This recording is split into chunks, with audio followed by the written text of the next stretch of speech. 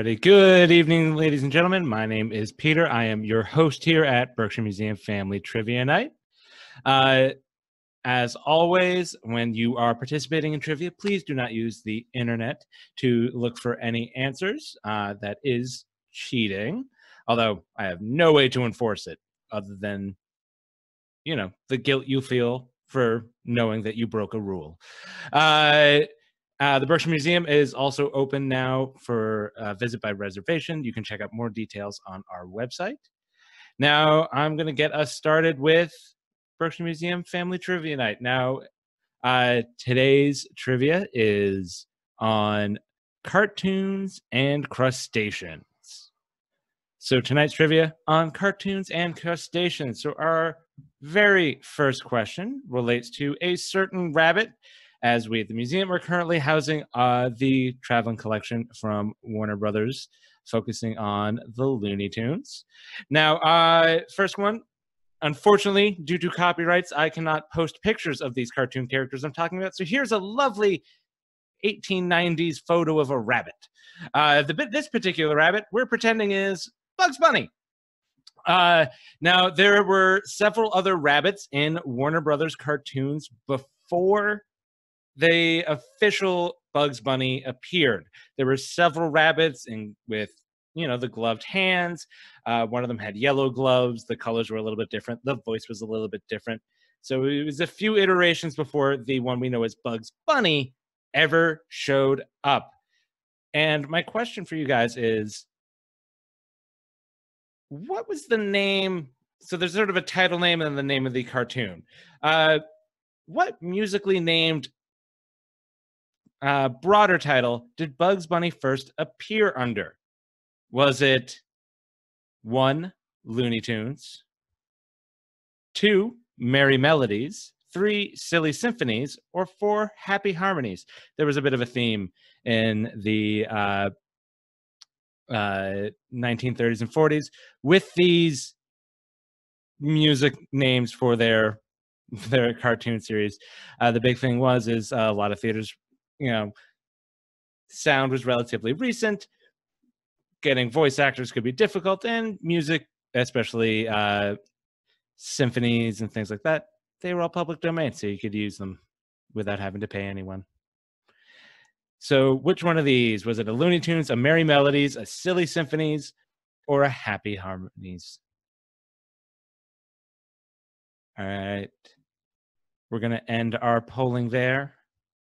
It's a small group tonight, so the two of you got it right. It was the first of Merry Melodies. The Looney Tunes and the Merry Melodies ran in concert with each other. There was no real rhyme or reason why one Bugs Bunny was under Merry Melodies and the other one was under Looney Tunes. In fact, there's a quote from an animator at Warner Brothers in the late 60s, which is, at this point, I don't know if the one I'm working on is a Looney Tunes or a Merry Melodies, and I don't see much of a difference anyway. So Warner Brothers was running the two of them simultaneously, but there was really no difference between the Merry Melodies and the Looney Tunes by the end. It was really just what banner they ran before it. Alrighty. Now, Warner Brothers cartoons are obviously a juggernaut in the cartoon world, but there is an even bigger juggernaut that you cannot avoid. That is, of course, Disney cartoons. The Disney cartoons that were similar to the Looney Tunes fell under the Silly Symphonies title. And while Disney's Silly Symphonies and other animated shorts began winning Oscars almost immediately alongside Disney's documentary efforts, it took a while before their full-length animated feature films first earned an Oscar. Now, almost all the Oscars they were nominated for were for either composition or best song. My question for you all is, which Disney animated feature film was the first full-length film to win an Oscar? Is it 1, Pinocchio in 1940, 2, Sleeping Beauty in 1959, 3, Jungle Book in 1967, or what is it all the way in 1989 with Little Mermaid? Which one was the first Disney full-length feature film to win an Oscar. And keep in mind, Disney had won, the Disney company had won numerous Oscars for their shorts. This was the first full-length animated film that had won an Oscar for Disney. And it won for, I believe, Best Original Song. All right, another few seconds on your guess. All right. Most of you went with Sleeping Beauty. The correct answer is actually Pinocchio. Pinocchio was the first. And so Pinocchio, first of their feature film efforts to get an Oscar. However, it would then lead to another long drought before another movie would receive an feature-length movie would receive an Oscar. Another just fun fact: Disney is the reason for the best animated film category you see in the Oscars. This emerged in the 90s after Beauty and the Beast caused quite a stir. Beauty and the Beast was nominated for a Best Picture Oscar, and then people sort of got very emotional about whether or not an animated movie could qualify as a Best Picture. And the new category of Best Animated Film was created to make sure that no other animated movie would ever fall into the coveted Best Picture category again.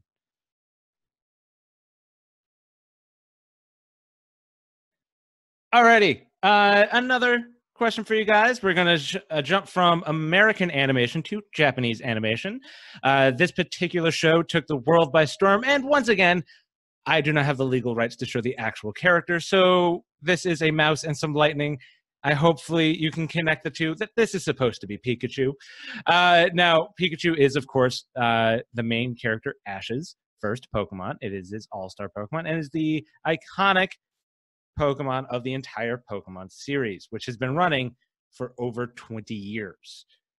Now, my question for you, when we know Ash's Pikachu always stays as Pikachu, but in the games and in the show, what does a Pikachu evolve into? If you were to expose your Pikachu to a Thunderstone, what does it turn into? Or is this all a lie, and does it not change? So does your Pikachu change from a Pikachu into a Pichu into a Pachirisu, into a Raichu, or does it not evolve at all? And I'm trying to trick you. So Pokemon, the game where you have to evolve your Pokemon in order to get them stronger, Pikachu evolves into this evolved form. Is it Pichu, Pachirisu, or Raichu? Or does it not evolve at all, and I am just being sneaky? Alrighty, we got our guesses in. And unfortunately for you guys, the correct answer is Raichu. It begins as a Pichu, turns into a Pikachu, finishes as a Raichu. Pachirisu is an entirely different Pokemon that is a lightning squirrel, so it's very different. It's sort of blue and yellow and not yellow and red. Completely different character. Alrighty. Our next question. Once again, we return to the world of Warner Brothers, and once again, we return to the world of rabbits. Now, this 1890s photo of a different rabbit is standing in for one Lola Bunny. Lola Bunny first appeared in the 1990s as what is called a distaff counterpart to Bugs Bunny. If you've never heard the word distaff counterpart before, it basically just means opposite gender character of your original character. So if you have Superman, his distaff counterpart would be Superwoman.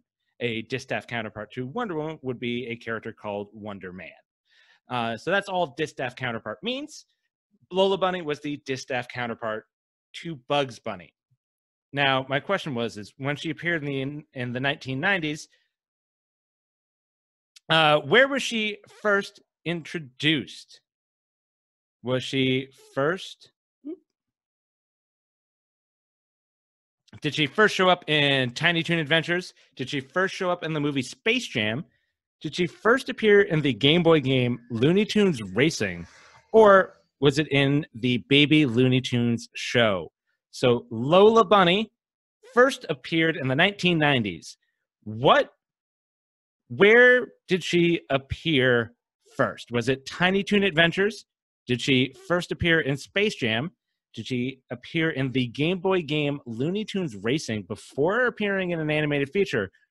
Or did she appear in the cartoon Baby Looney Tunes? So get your guesses in on where Lola Bunny first appeared. Now, since her first appearance, the character has gone on to appear in numerous other shows, having slightly different characterizations first time. She originally appeared as a tomboy character, very into sports, with a very, strong personality. Later interpretations, she's become a little bit more clumsy, but still very much Lola Bunny. Alrighty, Space Jam took the lead, and you guys are 100% correct. Lola Bunny was introduced into the movie with the movie Space Jam. So that was the first appearance of her character. Fun fact, the original Space Jam movie from the 90s, the website, is still up online. So if you ever want to have a flashback to what the internet of the 90s was, or ever want to show your kids, grandkids, whoever, the internet of the 90s, you can go to the original Space Jam movie website. It is still up in all of its 1990s glory. Alrighty. Hooray, my little animation is moving. So animation has been around for a long, long time. Now, the earliest animated films have been lost to history. The early 1900s, there are dozens, if not more, of films that have been entirely lost to history. So the very earliest animated movies are lost. However, animation has continued on since then and is a pretty dominant force in cinema. Now, it's almost impossible to determine what country produces the most cartoons, TV shows, and otherwise, because it could not find anyone keeping track of that data. I did, however, find people who figured out how many animated feature films were produced by countries per year. Now, this data is pulled from 2010 to 2015, so I will say this might not be the most accurate since there has been 5 years since this was pulled, but it was the best data I could find. My question for you all is, which country produces the most animated films per year? Is it France, the United States, Japan, China, or South Korea? And when I say animated films, these are feature films. These are the ones that go into movie theater. So full feature films. So it does not count cartoons. It does not count sort of animated shorts. These are full-length feature films that are animated. Which country produces the most full-length feature films on average per year? Was it France, the United States, Japan, China, or South Korea?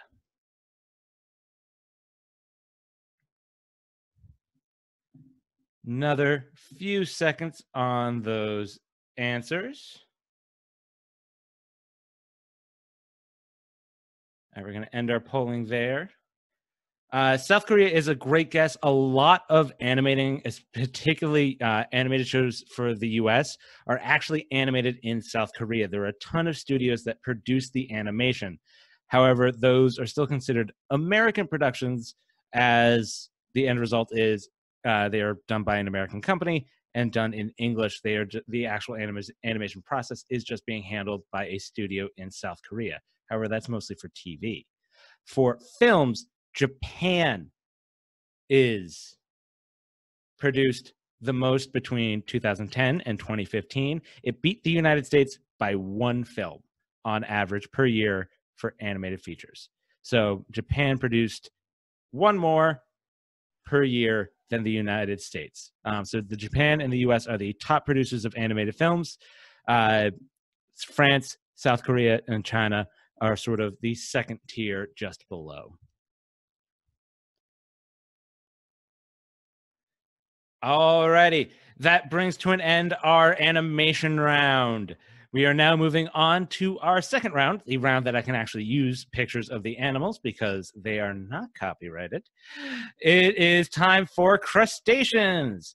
So this here is a barnacle. You might have seen them growing on various boats, docks, whales. They are a stationary animal that eats the food that passes by. They have these hard outer shells that they live in, and they will reach out and grab stuff, and they look very terrifying. They are a very, very terrifying looking animal. And my question for you guys are barnacles crustaceans? Simple yes or no. Are barnacles crustaceans? Are they related to crabs, shrimp, horseshoe crabs? Or are they related to clams, scallops, and considered more of a bivalve or a shellfish? So are they related to other crustaceans like crabs, shrimp, lobster? Or are they related to bivalves like scallops, clams, and the like? All right, and polling. As weird as it seems, no was our top answer. As weird as it seems, they are actually a crustacean. They are their own branch of the crustacean family. However, they are far more closely related to shrimp and lobsters than they are to bivalves. This is because while they have that hard shell on the outside that they use to attach, their physical bodies are still covered in that exoskeleton. So they are sort of a almost insectoid-like creature that just happens to have this almost coral-like shell that they use to surround their body, but this more insectoid crustacean type creature lives inside, and that's what reaches out and pulls food in. So they are actually a crustacean, which is bizarre because they are also very stationary. Alrighty, here we have a nice little shrimp in an aquarium. Shrimp are great because they will do a lot of cleaning for your aquarium. Now, there is a branch of crustaceans called decapods. This is in reference to the number of legs they have because scientists are very creative, and sometimes you just sort of count the numbers of a thing it has and you go with that. Like octopuses being, they got 8 legs, so they're an octopus. Sometimes there's a lot of animals. Sometimes you can't get creative naming every single one of them. So there's a branch of crustaceans called decapods. This is a reference to how many legs they have. And my question for you guys is, how many legs does a decapod have? What does decapod mean? Is it 8 legs, 10 legs, 12 legs, or 14 legs? How many legs does a decapod make?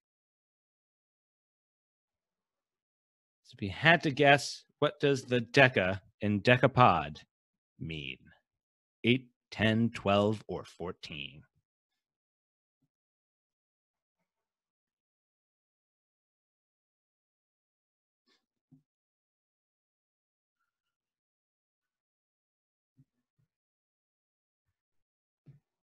Alrighty.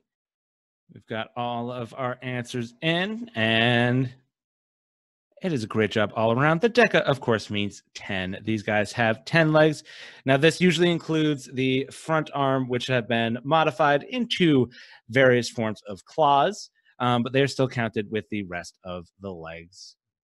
So you have the 5 on each side. It is, to my knowledge, we do not have an animal that has a different number of legs per each side, but I might very well be wrong there. There are a number of strange animals out in the world.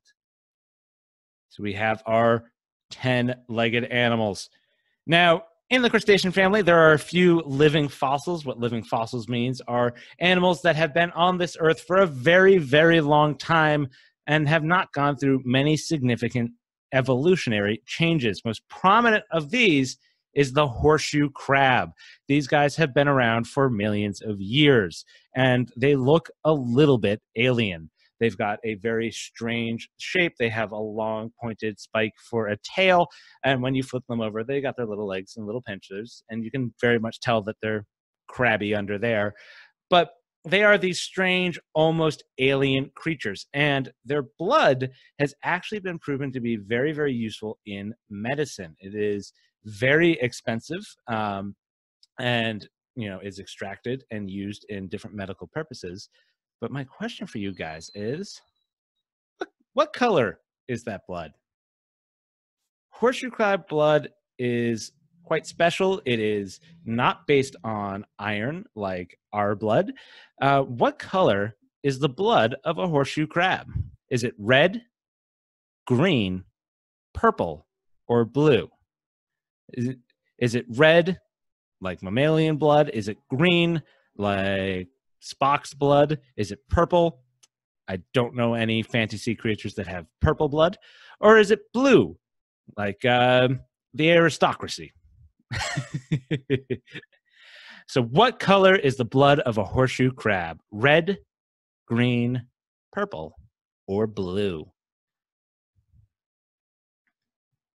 All right, we have all of our guesses in, and we're going to end our polling there. Purple and blue were the top guesses, and the answer is blue. So they have a blue blood, and unlike us humans who have iron in our blood, and that's what's used to capture the oxygen and move it around our body, horseshoe crabs have a copper compound in their blood. Now, I mentioned Mr. Spock earlier. Vulcans also have a copper-based blood. However, unlike Vulcans, the copper compound in horseshoe crab blood does not turn their blood green. It turns their blood blue. So horseshoe crabs have blue blood. Alrighty, we go from a living fossil to the largest land-dwelling crab in the world. These guys are found all throughout the South Pacific. This is the coconut crab, so named because it likes to climb coconut trees and eat coconuts. They are also massive. This picture doesn't really do it justice. They are big. I recommend Googling them. There's pictures of them on like trash cans, and they're like the size of the trash can. They're huge. Now, these coconut crabs, they live on land, they climb coconut trees, and they have powerful claws to tear apart coconuts in order to eat the flesh inside. Now, there are different branches of the crab family. You have your classic crabs, like your fiddlers. You have your fossil crabs, like your horseshoe crabs. You have your crabs that live in a home, that is your hermit crabs. And then you have your really long-legged deep-sea crabs, like the king crab or the Japanese spider crab. So my question for you guys is, which one of those crab families is this giant coconut crab most closely related to? Is it most closely related to your classic fiddler crabs, the ones with the great big one claw? Is it more closely related to the horseshoe crab, this branch of living fossils, crabs that have really not changed much in millions of years? Is it more closely related to hermit crabs, those small little crabs that scuttle around and find shells to live in? Or is it more closely related to king crabs, so deep sea crabs with the really long, thin, spidery legs?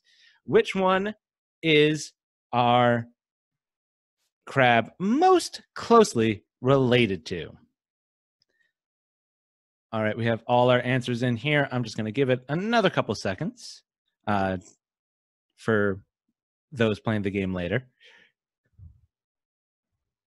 And polling right now. You guys nailed it. It is hermit crabs. In fact, when you take a look at it, if you look closely, you can really see the hermit crabby shape of this coconut crab. You can kind of see how it is related to hermit crabs. It has a similar face and claws set up. However, unlike the hermit crab, the coconut crab is not finding a seashell to live in. It does not need them. It is big enough on its own. All righty. We are on to our final question of the night. It relates to this is a beautiful Dutch painting of a cooked lobster. Relates to lobsters, of course. Now, these guys, famous in New England, famously once a garbage food. People did not want to eat lobster. It was the food that you gave your servants who, you just had to give them something, so you gave them lobster. And there were agreements written for uh, servants and things like that, where in the contract it would say that you are not allowed to feed me lobster more than once a week because that is too much time to eat lobster, and has since gained a little bit more prestige as a food source. Now, these lobsters, some people would say that they are immortal. While they do age and will eventually die of old age, they tend to age a little bit differently than humans do. So they just get bigger and bigger and bigger, and eventually their size sort of kills them. Now, how old do you think the oldest lobster ever found was? And these are all approximates because the lobster was pulled up from the sea and they had to sort of estimate how old the lobster was. Now, how old approximately was the world's oldest lobster? Was it around approximately 140 years old, approximately 130, approximately 120, or approximately 110? Now, one thing we know for certain is that this lobster was definitely over 100 years old. I will tell you, it weighed around 44 pounds. So it was a very, very large crustacean. If you ate it, it would probably taste really terrible because the older a lobster is, the tougher the meat is, and it's not very good. So a 100-year-old lobster was probably not the best food. All right, we're going to wrap up our polling in just a second. All right, we're going to end it there. We had 140 and 120 as our top guesses, and 140 years is correct. The world's oldest lobster was estimated to be about 140 years old. It weighed over 44 pounds. Its claw was like the size of my head. The thing was huge. All right. That is my final question for the night. Thank you all for joining me for this evening's session of Berkshire Museum Family Trivia Night. We'll be back in 2 weeks as soon as I figure out what the theme for that trivia will be. Until then, if you want to repeat any of our old trivias, you can go to explore it at berkshiremuseum.org, and you'll be able to find videos of all of our previous trivias there. Alrighty, my friends. Thank you all and have a great night.